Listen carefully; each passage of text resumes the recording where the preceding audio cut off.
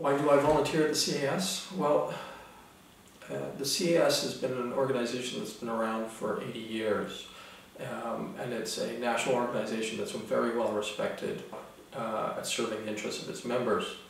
And all of that has been really done by the work of volunteers throughout the years.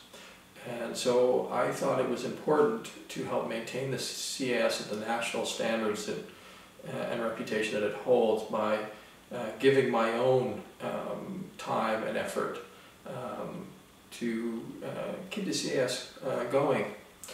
And I do think it's very important that the students, residents, medical students, high school students, elementary students, they're going to inherit the CAS. And it's important to me that we leave it in the condition at which I got to enter into the specialty of anesthesiology. What do I love most about volunteering? Well, it's a bit of a cliche, but it's the people.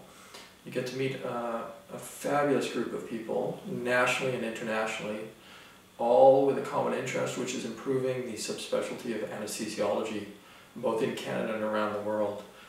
And that is really a camaraderie that is very hard to find, and is definitely the best part about volunteering. So on behalf of the CAS, I personally would like to give a heartfelt thank you to all of the volunteers that work at our organization.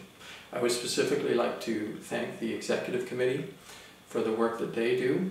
I would also like to thank the board and all the members that serve on the board for the tireless work that they perform.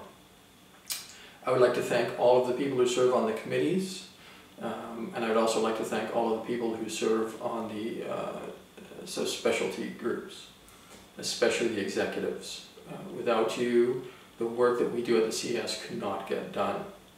Finally, I'd like to thank our affiliated groups, both CARF and CASIF, and the volunteers who work there.